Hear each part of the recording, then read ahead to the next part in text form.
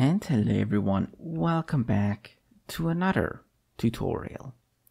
So in this tutorial we'll be taking a look at running freecodecamp offline, so without requiring internet connection. Let's first just get this out of the way. So everything I'm going to talk about will be here, and this will be in the description, so the link to this. If you're on Windows, you might want to come take a look at this every once in a while, because a lot of these topics are primarily going to be focused on Mac and Linux. But if you are on Windows, you can also do this on Windows. It will just be a little bit different than what I'm going to explain. I'll tell you where it's going to be different. So here you can go, you can read through all of this. A few of my friends that are not as good as me when it comes to programming and things like that, they often struggle to run freecodecamp locally. And I usually say it is really easy. So let me show you how to do it.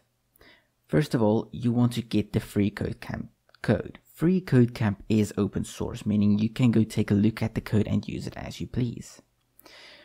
So first you want to go here, copy this, so code, and then you want to copy this link.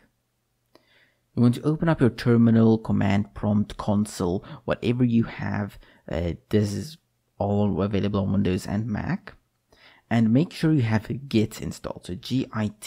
You will need this installed. Once you have this installed, you can just say clone, paste that link there. If you're on Windows, you can just right click and we'll paste it, and then say --dept is equal to 1. This will mean it won't copy absolutely everything, it will just copy what you need. Now what will you need to follow along while we wait for this? So for the initial setup, you will need an internet connection, but after that, you can disable your internet.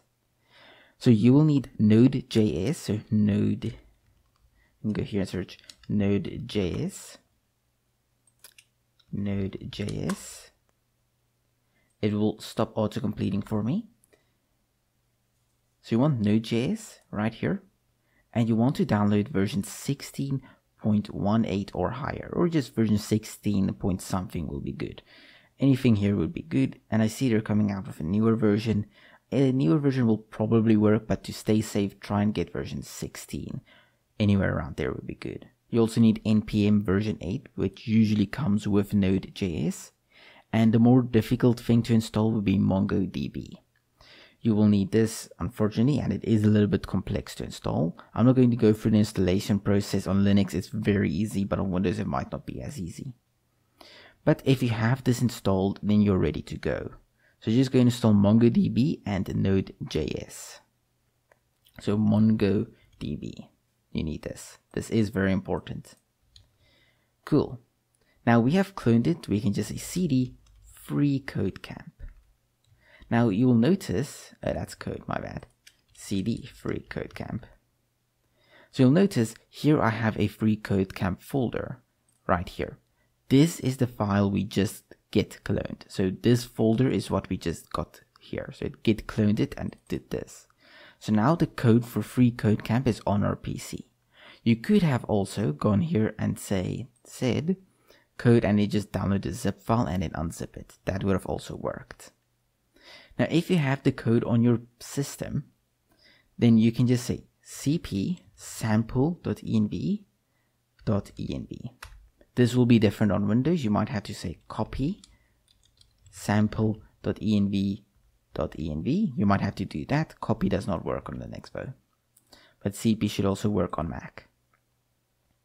So now if I were to say show hidden files, we should have a .env right there. So the sample.env, we just did this, we copied and pasted, and then renamed it by just doing that. So now it's just .env. So that's all we did with the terminal here. Then this will take quite a while to do, so just give it some time. npm ci. This will take a while and will be the thing that requires your internet connection. What this will do is it will install all of the dependencies you'll need. And you just have to wait for this. It will take a while to work. So give it in about an hour, depending on how fast your Wi-Fi is.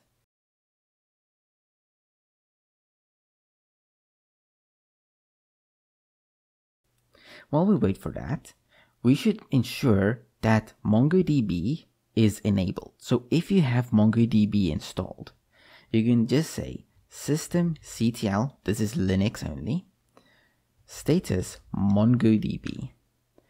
As you can see, my MongoDB is currently running.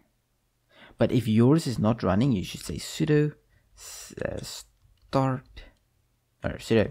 systemctl start MongoDB, and this will start MongoDB for you. Mine's already started, so I'm not going to run that. So if yours isn't active, you can just say start. On Mac and Windows, I think you just have to say MongoD, and that should work. Again, a lot of these will be here. So if we can actually scroll down to that section where we do that, and if we go here, where's MongoD? Right here. So on Mac OS, and they say Linux as well, you can just say MongoD, and that will start MongoDB. And on Windows, you can do this. Interesting. But yeah, so as you can see, you can just follow along with that if you're not on Windows or if you're not on Linux, because I'm focusing primarily on Linux. Now, as you can see, this is done. For me, it was quite a quick process, but for you, this may take a very long time. If you have started MongoDB, you can then say npm run seed. This will seed all of its data and put it inside of MongoDB. So it will store the required information inside of MongoDB. Then npm run develop. And here you can disconnect your computer from the internet. So I'm going to, as you can see here, I'm connected to the internet. As you can see there, I'm going to disconnect my internet. So plug it out. As you can see, I'm no longer connected to the internet. I'm going to run this npm run develop, because now we should be able to run this without having to worry about not having an internet connection. We have run npm seed. We have run npm ci. These are the things that requires the most internet connection at the moment. So theoretically, now it should be able to run in a few seconds. Or a few minutes, depending on how fast your system is. Mine is generally very fast, so I will only have to wait maybe, I'd say 3 minutes most, and then I'll be able to run it. If your system is not as fast as mine, you might have to wait up to 10 minutes before you can run it. But let's sit back and wait.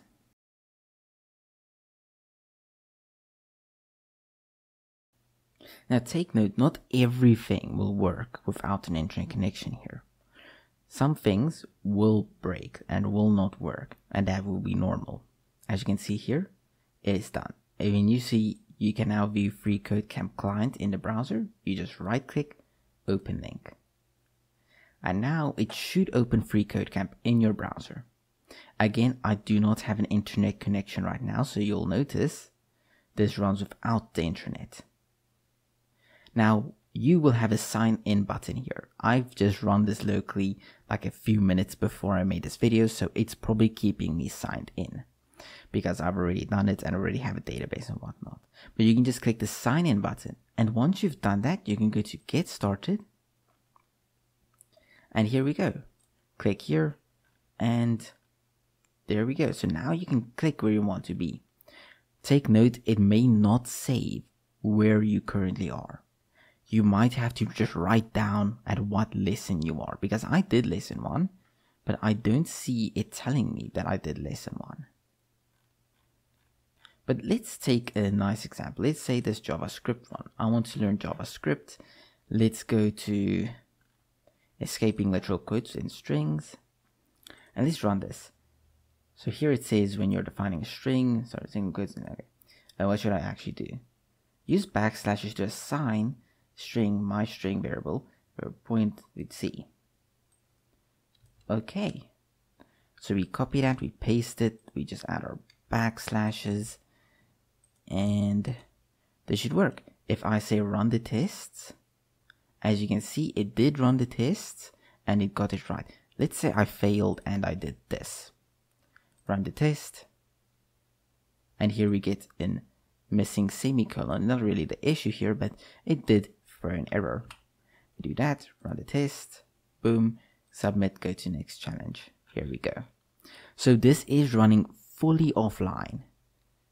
And that is how you can get freecodecamp to run offline without requiring an internet connection. take note, not everything will work. So you can't always, as you can see here, the portfolio is a little bit broken. That's just how it is. So the lessons are all available offline. However, you can't do some things here. So as long as you just focus on the lessons, you should be able to run this without any issues. And thank you for watching. If you liked this tutorial, please like it and subscribe. And I will see you all again in the next tutorial.